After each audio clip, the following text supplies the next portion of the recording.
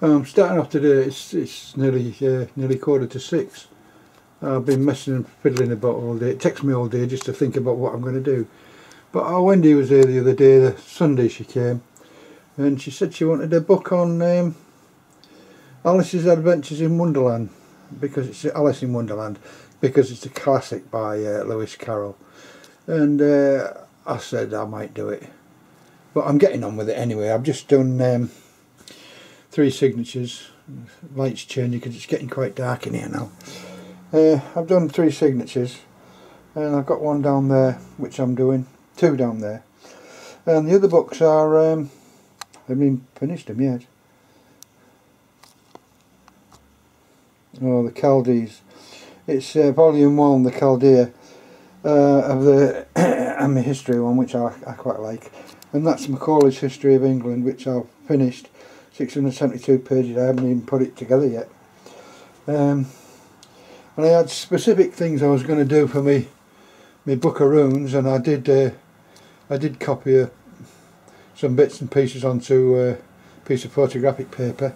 But anyway, I've finished the book now, and I've got it under a press, and it's been under there for a couple of hours, but it's still a little bit wet, and I've got some of my books resting on it, well, quite a few of my books by the looks of it. But I'll have a look at it and then put it to one side.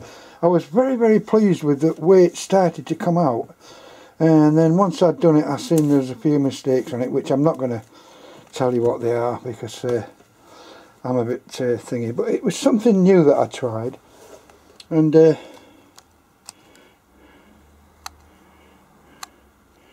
I've done what I said I was going to do. I was put that's photographic paper on there. I don't know whether to put some clear view on it or whatever, and I don't know whether to put gold lettering on this or not, but it went together quite nicely. But anyway, I'm not going to go on about that.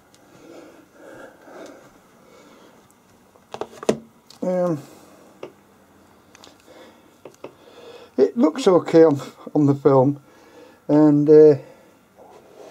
I haven't done any special things with the inside papers. I keep saying I will, but I did it in black, and I've put an introduction, a start off with the runes.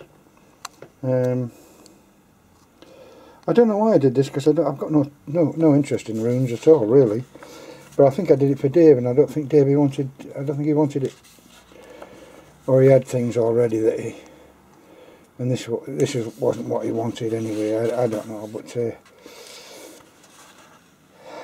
there's an introduction to it, and the Nazism part of it, and there's bits of interesting things like that.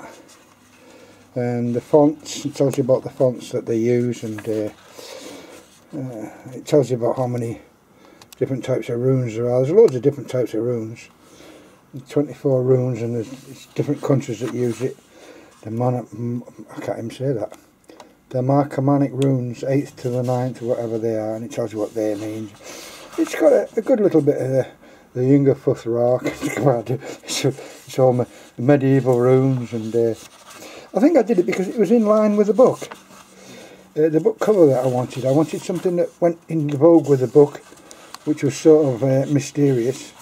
And I sent all my Arthurian ones off to Ted, because I know he likes them. And yeah,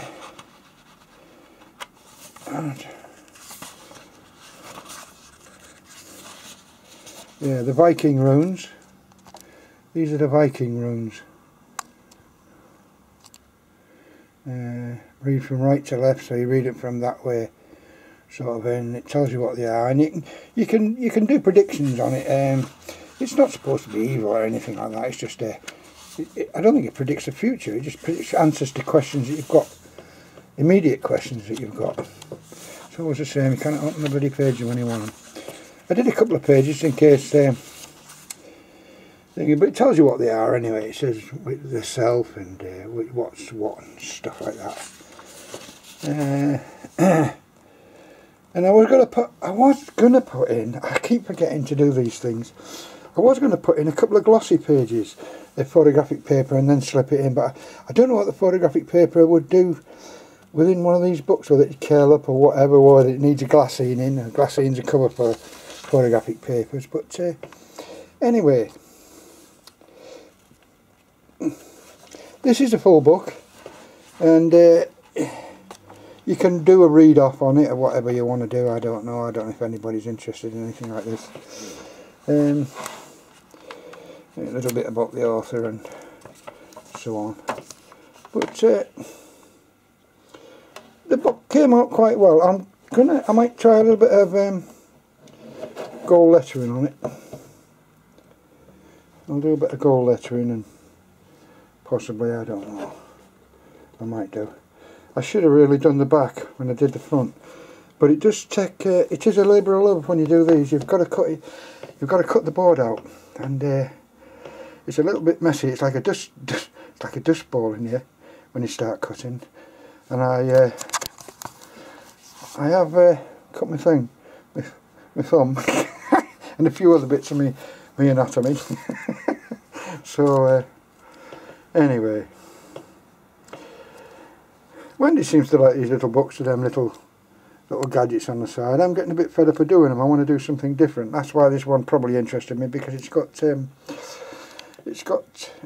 little cutout in the front. But once you've done it once, I suppose you get a bit fed up of everything.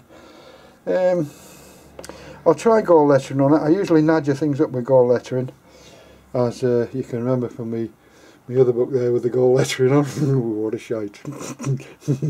Anyway, I am going to do a proper one for bookbinding, and I'll get it down to about 10 minutes. I know you can't teach anybody bookbinding in 10 minutes. It takes 10 minutes to do one subject. It's such a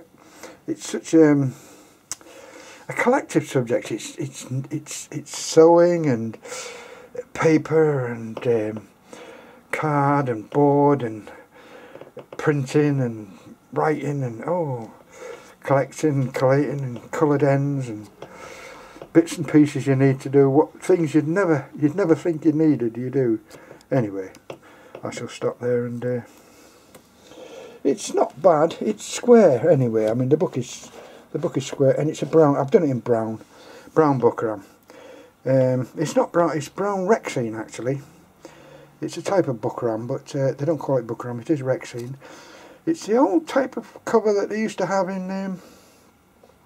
They used to do chairs in the factories with it. Everything was made of Rexine. If it was leather, it was pseudo leather, and it was made of Rexine.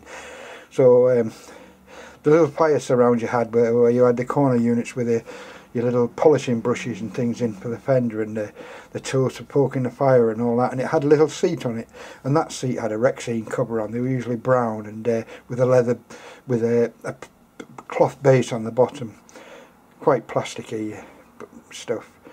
But the Indians still make it, and I get a lot of my stuff from the Indians because it's quite cheap. I'm getting a bit fed up of these Chinese. So anyway,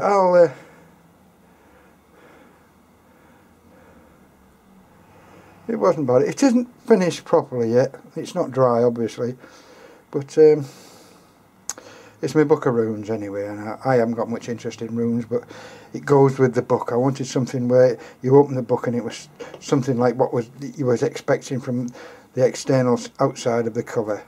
So anyway, I'll stop there.